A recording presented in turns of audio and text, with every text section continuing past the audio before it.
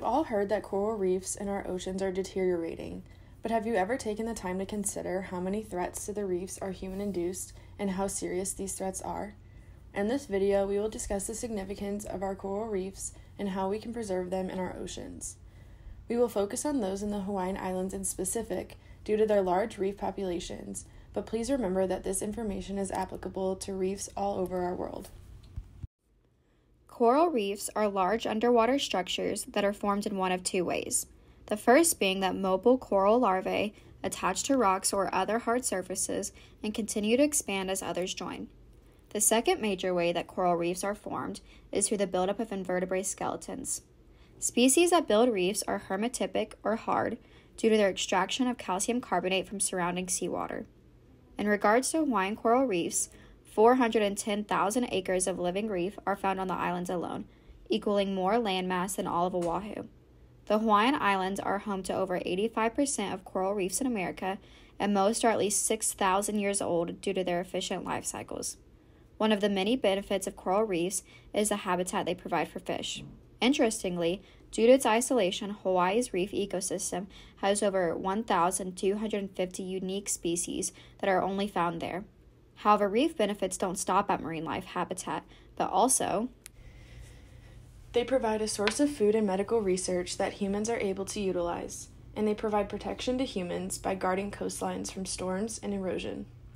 Unfortunately, we will not be able to take advantage of the opportunities reefs offer if the issues of pollution and other threats continue to cause their decline. These issues include, but are not limited to, dangerous anchoring and fishing strategies, the continuous presence of toxic chemicals, and mindless recreation of coral reefs. The increase of anchoring and harmful fishing strategies has continued to damage and destroy the reefs. Reckless anchoring causes unnecessary breakage of the reefs.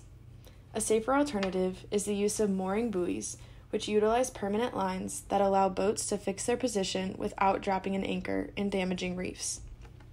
Also, reef markers can be used to indicate whether stopping areas are located over reefs as opposed to a safe anchoring location with sandy bottoms. Overfishing leads to a population decline of fish who feed on algae, which causes algae growth to go unchecked and smother the reefs. On the other hand, dangerous fishing strategies that use shock waves and large fishing nets physically damage the reef structure and its ecosystem. More mindful fishing, as well as the implementation of no-take zones and seasonal closures of coral reefs and breeding sites, can benefit the fish species and the reefs they inhabit. Another human-induced threat comes from the presence of toxic chemicals, many of which are in sunscreens we use.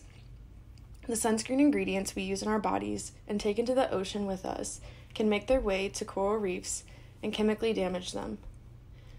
Sunscreen bans, such as those made effective in 2021 in Hawaii, can decrease the harmful chemicals in the ocean, which in turn save reefs from this type of chemical damage. Lastly, it is fun to go on snorkeling excursions on our tropical vacations. Taking pictures and videos of the reefs we see is a great way to bring memories home with us.